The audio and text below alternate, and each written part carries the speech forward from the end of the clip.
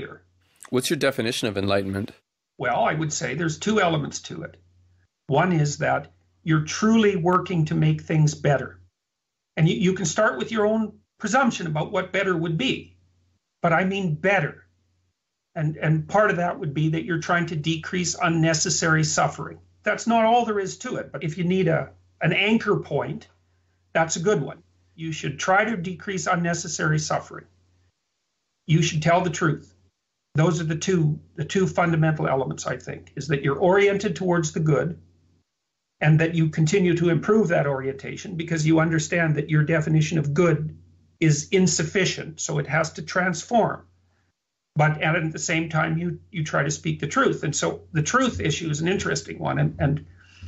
And this is, I think, the proper way to understand faith, because faith doesn't mean believing a bunch of things you know not to be true. That's stupidity. That's not faith. So here's a way of thinking about it. So imagine that when you're talking to someone, you want something from them. You want their recognition. You want to dominate the conversation. You want to stand out. But there's an aim. There's a goal. You're treating the person and the conversation like a means to an end. And maybe you do that with your speech all the time. You're always using it as a tool to obtain some end.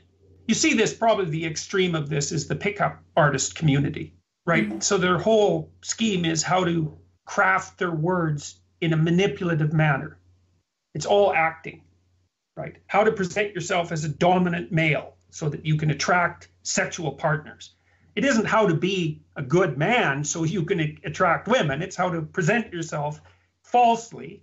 I'm satirizing it to some degree because the community is useful insofar as it gets men to stop being afraid of women. But forget about that for a minute.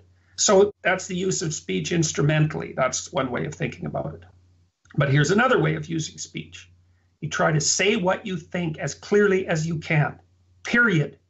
And then you let whatever happen, happen.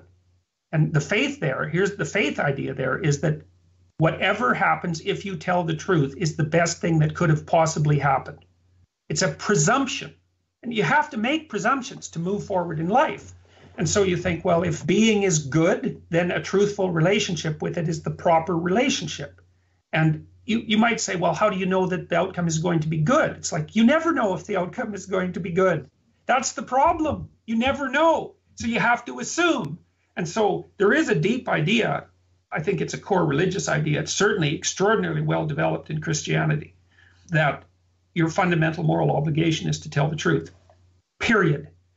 Now, that doesn't mean, people say, well, what about truths that hurt people's feelings? It's like, you're not supposed to be stupid when you tell the truth. You're supposed to be wise. And so, for example, this is a funny little anecdote, I suppose, to illustrate the point. So you're out clothing shopping with your girlfriend or your wife, and she says, does this dress make me look fat? Well, what's the answer? You say, well, no. Well, maybe that's a white lie. And maybe it isn't, but maybe it is. That isn't what you say. You say, I don't answer questions like that. That's the truth in that situation, right? Because a white lie is, obviously there are levels of seriousness to being deceitful. And sometimes you tell a white lie because you can't come up with a truth that isn't more harmful. But it's still not right. It's not optimal. There's a truth there that you could tell if you could get it right. And you don't just bang out your stupid observations casually just because they happen to be accurate in that microcosmic moment, You have to be sophisticated when you tell the truth, which is partly why you need to be oriented towards the good in a fundamental way. And you have to shake off your resentment of being in order to be oriented towards the good. And that's very hard because being makes people suffer. And so everyone's angry about that. And if you're angry, you can't be oriented towards the good because you are out for destruction.